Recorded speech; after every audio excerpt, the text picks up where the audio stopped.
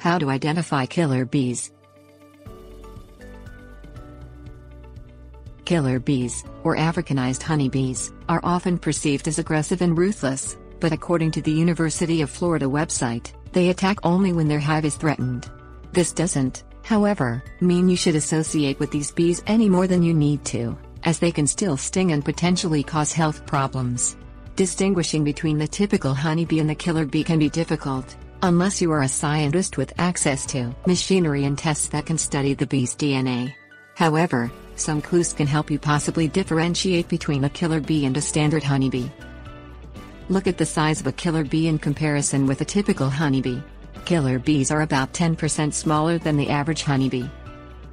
Note the way the killer bee defends its hive if provoked, in comparison with the honeybee. Honeybees usually stay close to their hive to defend it when they feel threatened. Africanized honeybees, however, leave their hive to attack and surround whatever threatens it.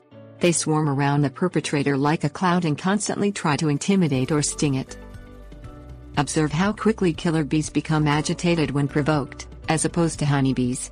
A honeybee's agitation level within a 30 seconds time period reaches only about a 1 or 2 on a scale from 1 to 10, according to Dewey Karen, an entomologist at the University of Delaware College of Agriculture and Natural Resources.